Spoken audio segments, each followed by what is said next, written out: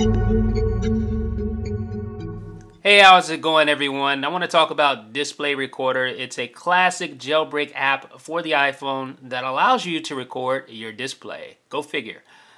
Display Recorder is a very robust jailbreak app because it includes just a lot of different features for recording your display. Not only is it just a simple display recorder, not only can you just record the action on your iPhone, but you can do a lot more than that. You can even control your iPhone from your PC or your Mac via a web server. I'm going to show you how you can do that as well. And that's all built into the functionality of Display Recorder.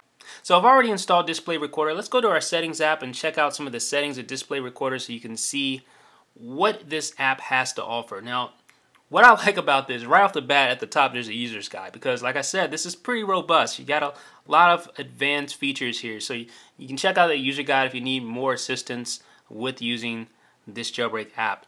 Not only that, you have a lot of different options here. You have rotation, you can switch between portrait, landscape, etc. You have the video format, the popular H.264 format, which I like to use. You have your video quality, and I'll set that to high. And OpenGL capture, that allows you to capture OpenGL items such as, games and things like that. So that's a nice feature. You have grayscale, then you have your scale. You can see full size, half size. Show taps. You ever see those videos where you have the little white tap? Whenever somebody taps a button on the iPhone screen, you see a little white circle. Well, that's what that is. You can enable show taps when recording, always, etc.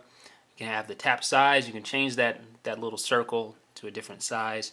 And then what's nice about this is that there's an activation method that you can set up. Now, once you install Display Recorder, there will be an app icon on your home screen that you can go into, and then you can enable recording that way.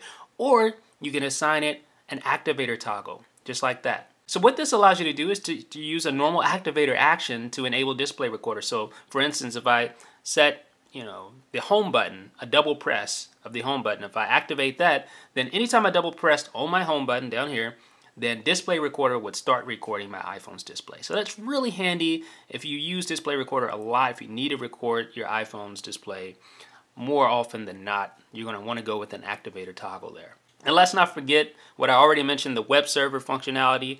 That allows you actually to set up your Mac or your PC to display what's on your iPhone screen right on your computer. Now that's really handy. Now not only can you just display it, you can actually control your iPhone from your Mac or PC using just a browser when you connect to the web server. And I'll show you how you can do that as well. So let's get out to Display Recorder. Let me just show you how this works. Here is the actual app right there. And you can see right here below where I do have the web server enabled. This is the web server address that you're going to want to go to on your PC or your Mac. You just put that in your browser, and then you'll be able to see your actual display right there in real time. And everything you do on your iPhone, you'll see on your Mac or PC, and vice versa. So that's really convenient, and that's an awesome way to get recordings of your iPhone onto the web, or etc., whatever you want to do. So to enable a new recording, all you do is hit the plus sign here, and it's going to ask you if you want to start recording the display. Okay, yes. All right.